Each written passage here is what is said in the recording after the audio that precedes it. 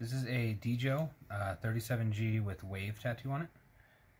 We're just doing a quick first impressions. We just got this. We want to look at it. You can see the handle. That's imitation tortoise shell, I believe.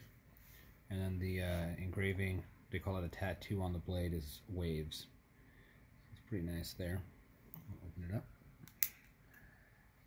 You can see the engraving is only on the one side. It is just a regular liner lock. You got to push, close it.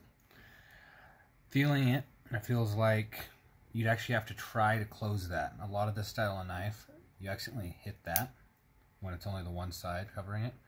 This one, it feels sturdy enough that you can hold it however you'd like without accidentally closing it on yourself. So that's nice.